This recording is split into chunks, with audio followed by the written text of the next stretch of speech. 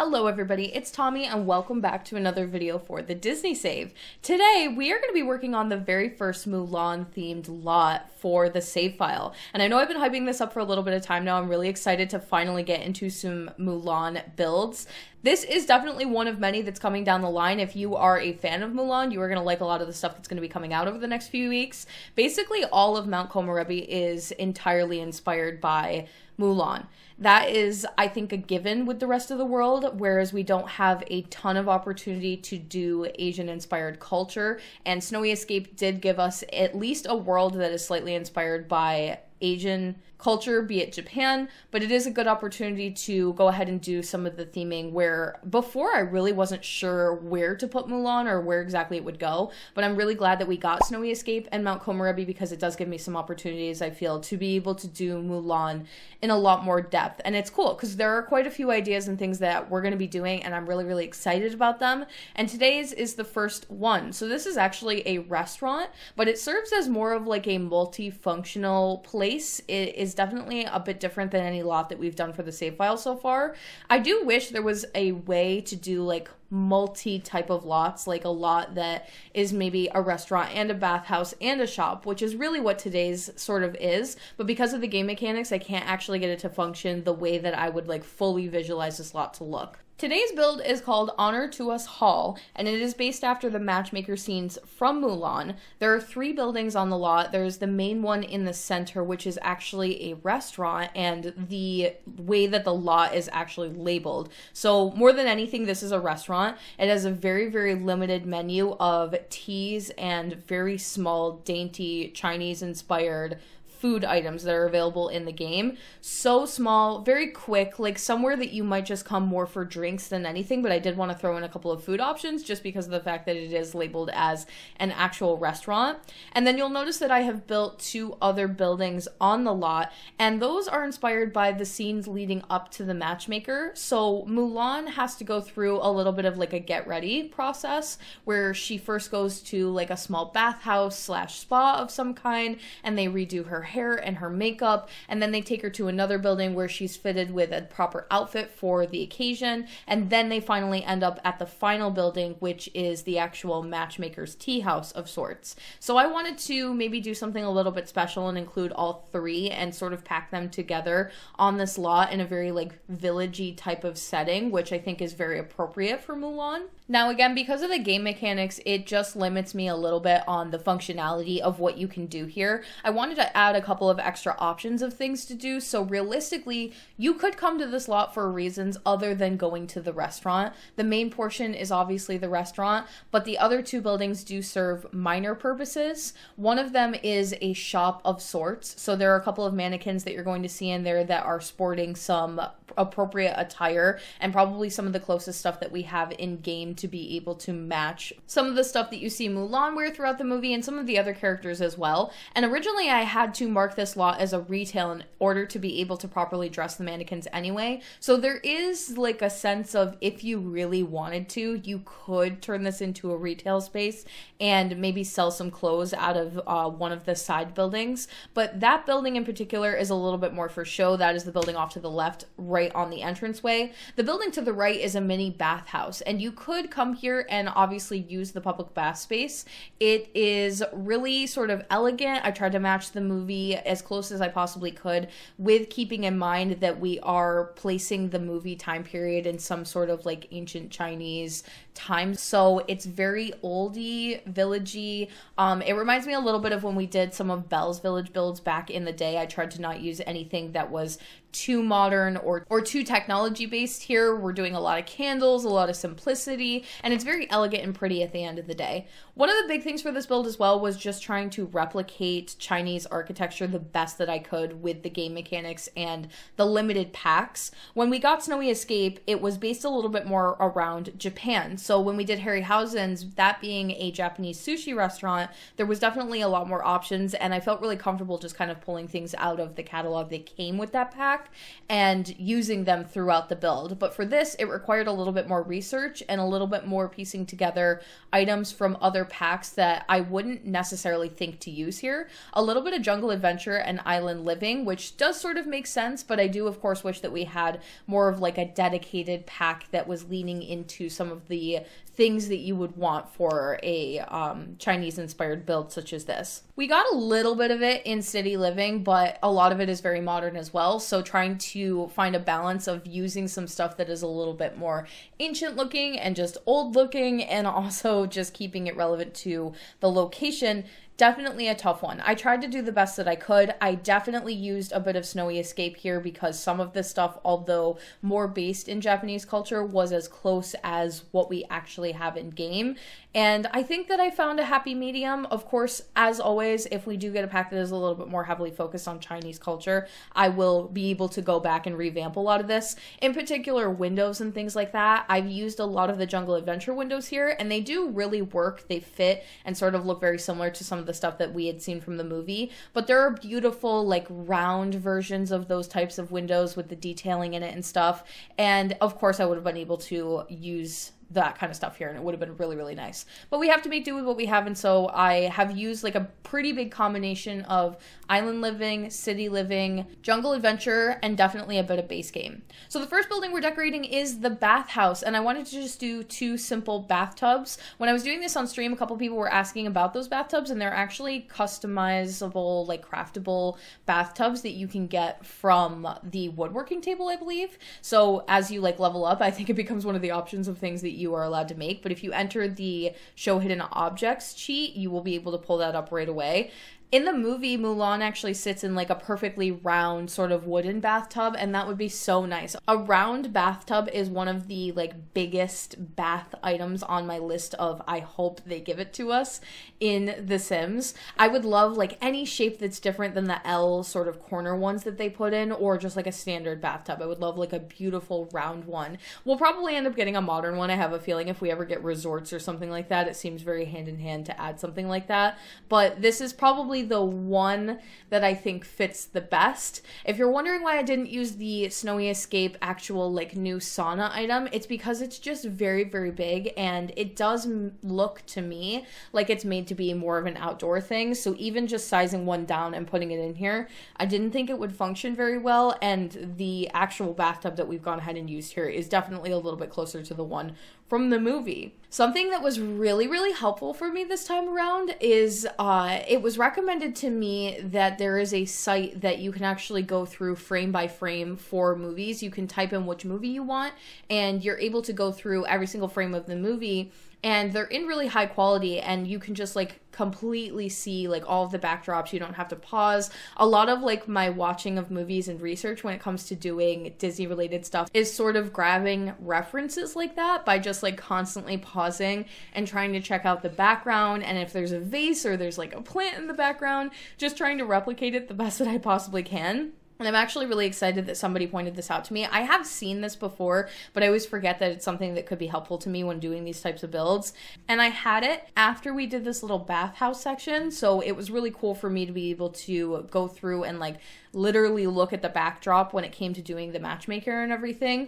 And you'll see when we do the restaurant portion, which I definitely love, I think you guys are going to really enjoy.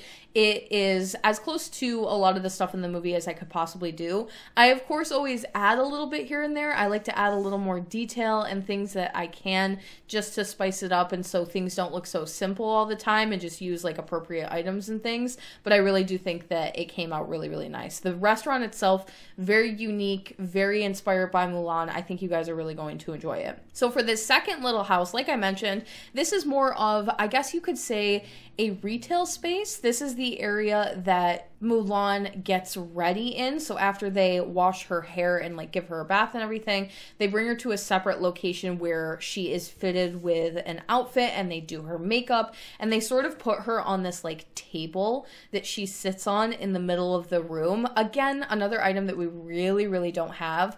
We did get one platform item with Get Famous that is sort of like a thing that you can stand on to try on clothes, but it's made to be more of like a standing thing, and you put it in front of a couple of mirrors, and it's more towards that, and it's very modern looking as well, so it didn't really work. But I was able to find, I think, a couple of items to sort of represent the idea of it instead. So of anything in this build, the 3 buildings, this one is definitely the one that is just mostly decorative.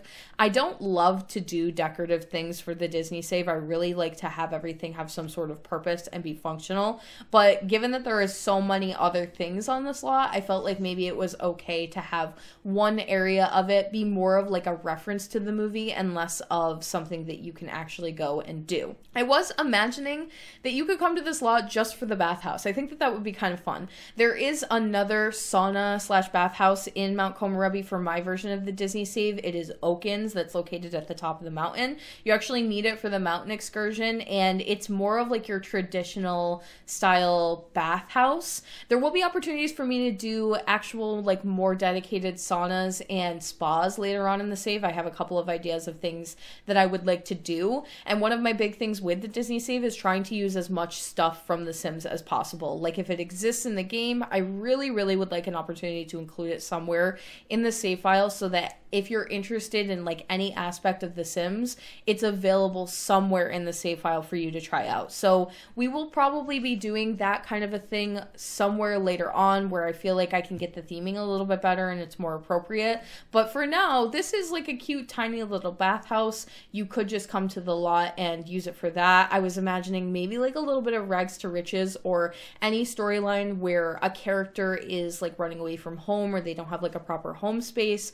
It's more of like a public bathhouse. So that is, I don't know, something that I was keeping in mind in the back of my head. This other room, you could come and do your makeup at the very least. One of the packs added the vanities where you could do your makeup. It's not really the same process of how they do it in Mulan. It's definitely very different. However, I felt like I still wanted to have it in here as sort of like a shout out to the movie, and it killed me a little bit inside to use this particular vanity because it's just not necessarily the style that I would want to use for this build, but it's the only one we have. So it's one of those things where it's kind of a happy medium. I have to use it if I want to be able to allow your Sims to come in here and possibly do their makeup before they go to the restaurant or whatever. But then you have to use an item that really is not very close to anything from Mulan. So instead, tried to decorate the rest of the space around it to be a little bit more in reference to the movie and get away in its place with the more modern vanity. So obviously tackling the first Mulan build means that we will of course be doing some Mulan characters very shortly here down the line.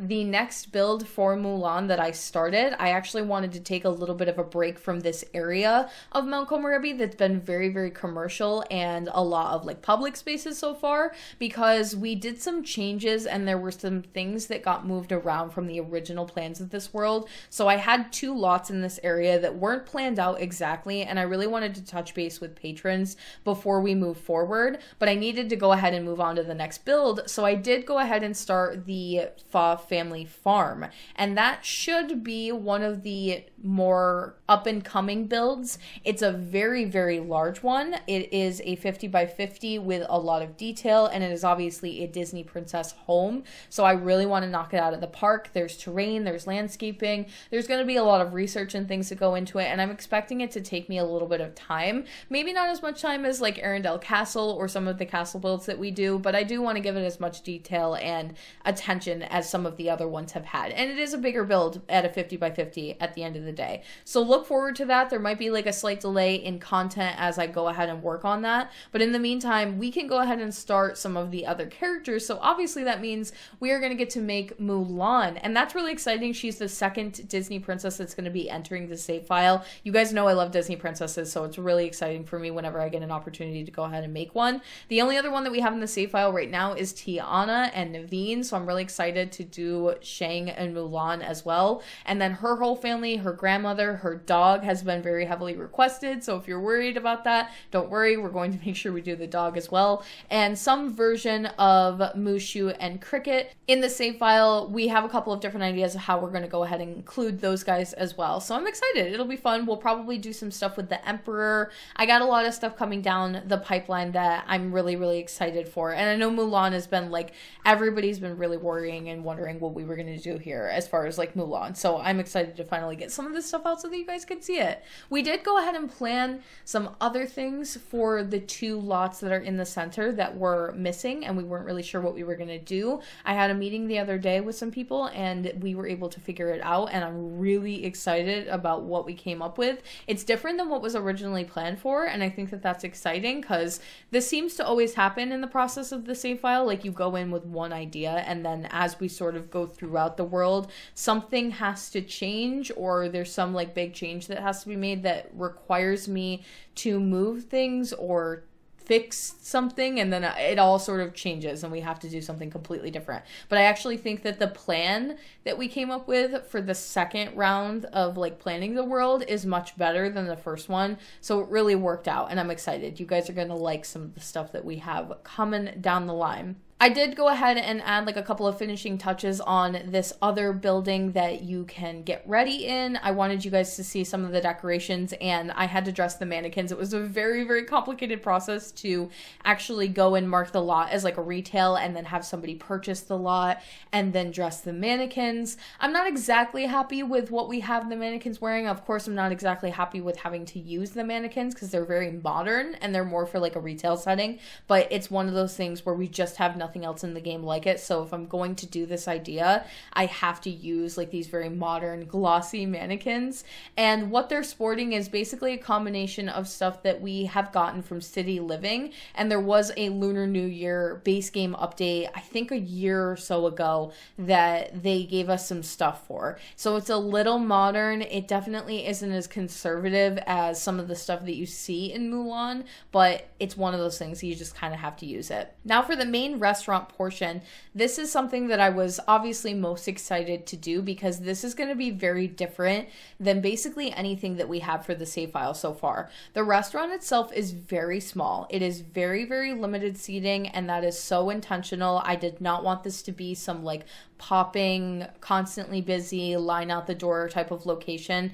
It's very secluded. It might even be more of like a you only are allowed to come in when you're invited type of situation. There's obviously a little bit of like story play element where you have to kind of come up with your own lore when it comes to this stuff, but I just didn't want it to be like this giant restaurant the way that we have done for Tiana's Palace and Tiana's, and even like Eve's Terrarium or Harryhausen's. Those are both limited seating, but this is even worse. One of the really cool features from the pack was the kotatsu tables, which are these sort of low-laying tables that you sit on either some kind of like a pad or a very, very small pillow, and they're very close to the ground and you sort of like huddle up to them. They're Japanese inspired because of the pack, but I thought that it would be so fun to be able to use them in here. When Mulan actually comes in here to have tea, she is sitting at a table that is extremely low to the ground, and there's some kind of like a padded pillow on the ground that she kneels on, and that the matchmaker herself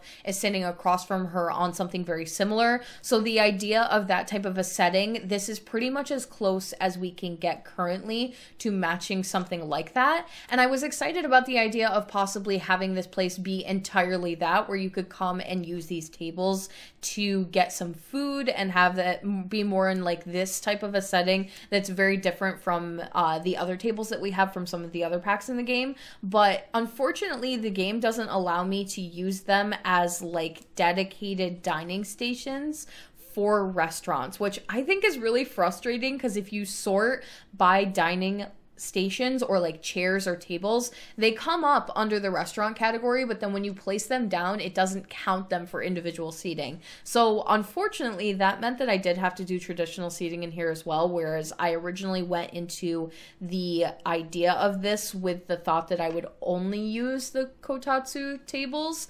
However, it just didn't work out. So we have a combination of both here. We have at least 2 of those tables, and then I did have to go ahead and do like 2 regular dining stations. And more likely than not, your Sims are going to come in here and be gravitated towards just those two dining tables, which means that it is going to be extremely limited seating. I also wanted to have an area in the center that was more representative of the actual scene from the movie where Mulan is sitting with the matchmaker. Because realistically, what this actually is she's coming in here to sort of like perform and be instructed by the matchmaker and like get to know the matchmaker so that she can properly suit Mulan with a significant other or a family of some kind. And so it's not actually a restaurant. It's not actually like a location that you would go and get tea or someplace that people would go to regularly. It's more of like a very private ceremony type of event. So I wanted to have more of like a representation of the scene from the movie, but then obviously we have to find a way to make it a more functional lot for the save file. And so to me, a restaurant is a really good choice. We also thought about doing a cafe, but we already do have a cafe in the world with Olaf's Cafe up at the top of the mountain.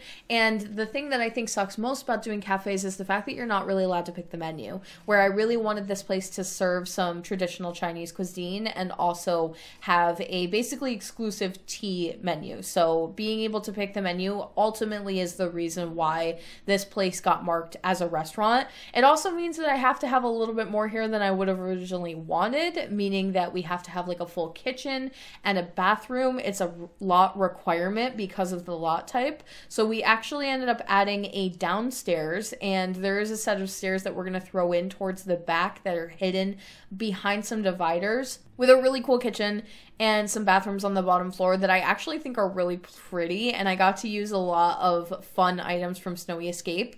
There were some shelves and special things that got added that have like a lot of ingredients and bowls and sort of like tea reference type of items on them, and I made a very unique kitchen, which is sometimes hard to do in a restaurant because of the fact that it requires basically the same items and we have only a few that come with dine out. It's sometimes hard to make the space look any different from any other restaurant, but I was able to do it this time around, and I really like how it turned out. When we go downstairs and get to see it a little bit more, I'll show it off quite a bit. Another huge thing that was like such a problem when doing this build was doors and windows. I have done such a weird mashup of doors and windows to try to get this to resemble what I was seeing from the movie in any way possible. So basically I had to take the really tall glass island living windows, and then I've hidden a divider inside the window originally, and then I ended up finding the jungle adventure windows and sliding them in place around it in a different way to make this like weird mashup of windows that you're definitely going to be seeing again in the future when it comes to other Mulan builds, because I've already started and I know that I'm having to do some weird stuff just to like match the architecture at all. It came out okay. It's not exactly what they show in the movie, but again, it's just one of those things. The door is really the big problem because there are these beautiful sort of like, they open like French doors, but they're obviously more Chinese inspired, and they have a lot of detailing in them and carvings into them that are similar to like the dividers in here or some of the windows and stuff. But the difference is that I can't actually mesh items together, because if I put too many items blocking the door, then it's not going to allow your Sims to get through very easily and they get very agitated. So instead I did do a somewhat little bit of a trick by taking some hidden objects in the game and sort of reframing the outside of the doorway with a natural looking wood. I did not replicate it on the inside for this build. I will eventually. One of the big problems was that I couldn't get the tool mod to work when I was attempting this build, which I really needed for multiple reasons, the roofing being one of them, and trying to be able to add some extra detailing to the roof that would have really helped amp this up and make it feel more based in Chinese culture. But there were quite a few things that I really was leaning on the idea of using tool for, and I can't understand why. I have no idea what I am doing wrong, but if you're familiar with the tool mod, it's basically like a mod that allows you to add objects around your Sims world off of the lot. But another big feature of it is that it allows you to rotate any object in the catalog in like weird axes. So if you have an item and it really can only go vertically, it will allow you to turn it horizontally, which really opens up the idea of using a lot of different items as something that they're not, and I wanted to be able to take the same wooden pieces that I had used around the sides of the door frame and turn them so that I could put them above the door frame as well, but I couldn't get Tool to work. And no matter how many times I install Tool and I go through the directions and I watch tutorials and I follow the instructions, for some reason, after a few updates ago, I have not been able to get Tool to work.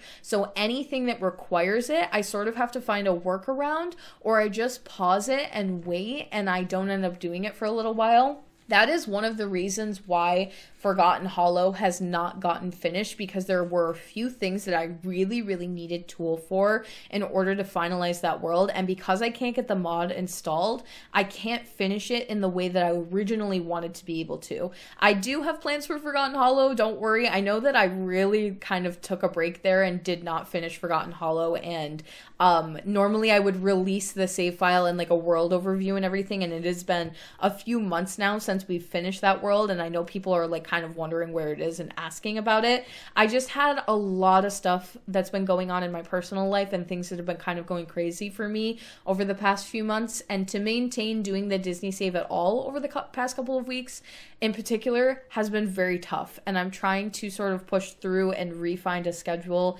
and get back to things that are normal, and then inevitably catch up on some things that I have missed along the way, which is the Forgotten Hollow World Tour and finalizing that world so that I can get it out for you guys to download. But I have made at least a little bit of progress on it, so hopefully in the next like month or so I will have that available, and hopefully I can get Tool to work so that I can actually finish it off. And for the last part of today's build, we have the downstairs portion, which is the 2 bathrooms and the kitchen. I love this area. I don't know what it is. It's just so pretty to me, and it was really fun for me to be able to just, I guess, use some of the theming that I had done around the rest of the build, but I got to do it my own way because there's really no reference for something like this. So I got to use a lot of the items, but just take my own spin on it. And it's very colorful. It's very organic. There's lots of plants around. I was imagining like teas and natural ingredients, and that they might like grow their own fresh ingredients for the teas, and it would be very high-end and sort of special for like a dedicated Matchmaker building. So that is what we have for today's build. I really hope you guys enjoy. Stay tuned for the screenshots at the end, and stay tuned for the Matchmaker cast that will be out on Thursday. Thank you all so much for watching. If you would like to support the Disney Save on Patreon, you can do so by clicking the link in my description box down below or the one at the end of the video. Follow me over on Twitch. I go live 3 times a week for the Disney Save and Variety on Thursdays. Don't forget to like and subscribe, hit that notification bell so you can get notified every single time I upload,